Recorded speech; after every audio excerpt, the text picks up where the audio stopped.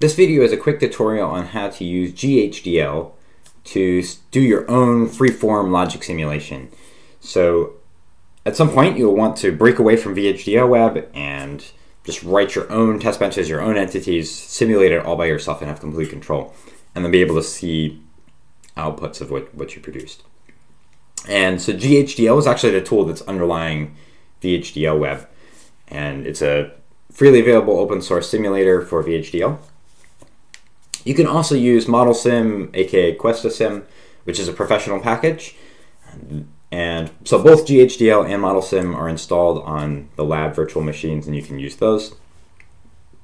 And you can also get them online. GHDL can be easily installed on any Linux system as well as Windows and Mac. And ModelSim is available for Windows and is available on the Linux cluster machines at school. Okay, so here we are. I've just created a folder with some demo files. And over here, I just have a very, very simple VHDL module.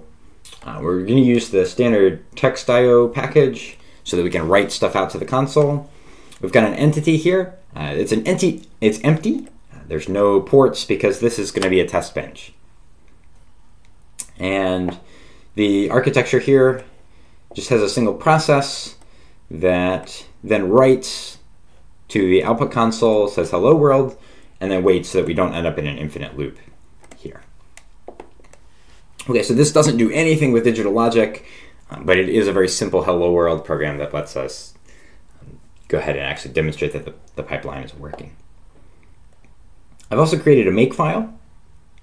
So I've defined GHDL as just assuming that it's already in our path. If that's not the case for you, then you could feel free to edit that. I've added the flag to use the VHDL 2008 standard.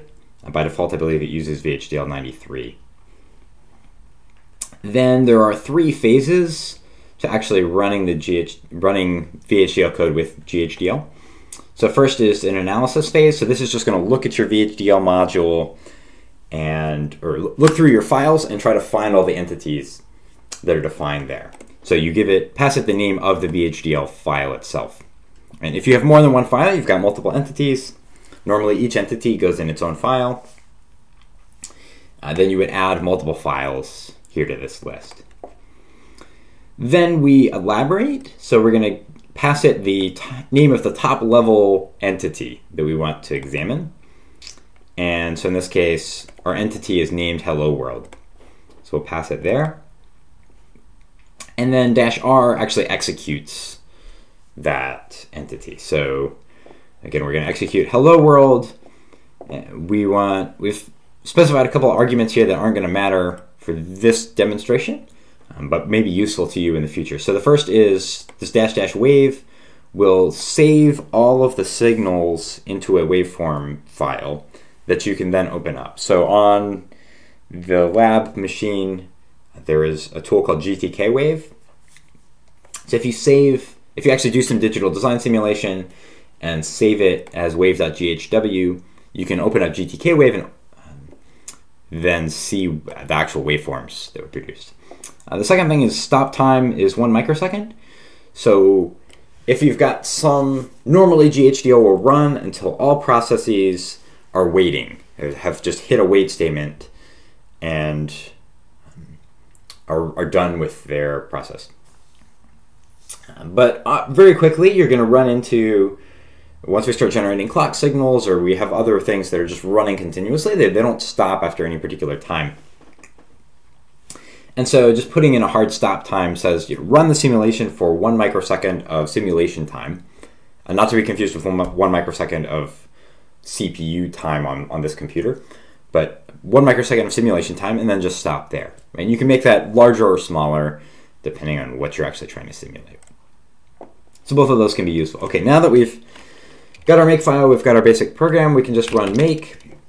And because the make target here I've specified as all, you can type make all or just type make and it will execute it. Because of the @ signs here, we're not actually spewing out any output. So if I take those out, you can see all of the details that GHDL, the command is running, and then what comes out of it. Okay, so let's do another example. This time I'm actually using this to build a test bench. So I've created a test bench here for a 7-segment decoder. So we're just going to want the standard libraries. It's a test bench, so no ports in or out of this entity. Then we'll declare the component for the 7-segment decoder. So it's got a 4-bit input and then 7 bits of output that are the actual segments. Then I'm going to declare my own signals that I'm going to pass into this module. I've given them the same name, but again, you can name them anything you want. We instantiate the device under test, and again, map these signals to the input and output ports. And then we actually have the process here that's going to execute the test. So I'm just using a for loop here. So for I in 0 to 15, so iterate through all the possible values that s could take on. Remember that I is an integer, so we have to convert it to an unsigned value here. And then after each time, we'll wait for 10 nanoseconds. So if we go over to our make file, we've got to update the make file to use these new files. So we've got 2 files instead of just one. We've got 7seg test.vhd, and then there's the 7-segment display module itself, 7seg.vhd. So that goes there. Then for the elaboration phase, we just need the name of this entity, so 7seg test. And because 7seg test relies on the 7seg entity, then GHDL will automatically go look that up. And it knows where to find it because we already specified it in this previous phase. And then finally, we want to execute the 7seg test module. Here we'll save, again, the wave as an output. And this time we'll actually go look at it afterwards, and we can leave the stop time the way it is. Although,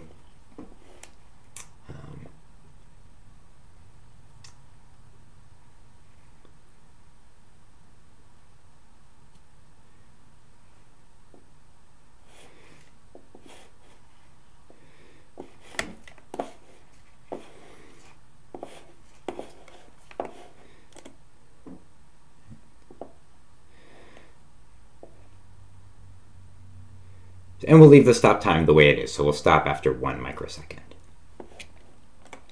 Okay, here we go. So let's just go ahead and go run make. Again, this will run make all, and it executes. And then we get this information that the simulation was stopped by a stop time at 1 microsecond. Okay, and if we just look at the files that exist here, we now have this wave.ghw file.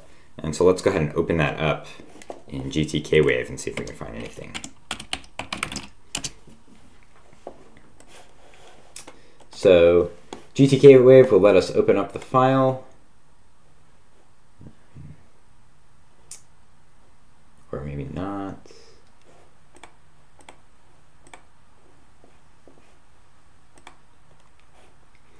So we can open it up in GtkWave.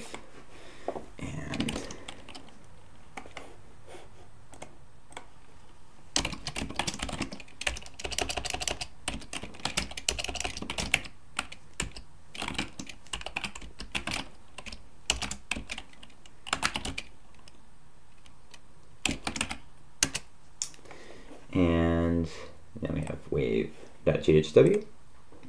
And then when you first open up GtkWave, it doesn't show you anything. And so then we actually have to add those signals individually. So there's the top module called 7-segment test. And then inside there is the device under test. So segments in S are the signals that we're driving. And then the device itself has its own signals internally. So let's go ahead and just grab segments in S. The top level ones are fine here. And we can just drag them from down here into the module. So let's put segments at the top. Okay, so when segments is 0, or when S is 0, segments 0, 1, I think that's displaying it in hex. So let's go ahead and change the data format to show that in binary. And we can change this data format, for example, to decimal, since S we want to think about from being 0 to 15. And then we can use a zoom fit to see all of the values as they change. Then you can zoom in and out with the scroll wheel. And we can see every 10 nanoseconds we're getting new values, so the input is incrementing and the output is changing accordingly. And we expect after we get to 15 that we would stop. But you notice that it doesn't stop. It keeps going. It starts back over at 0, 0, 1, 2, 3, and so on. Let's look back at the code real quick.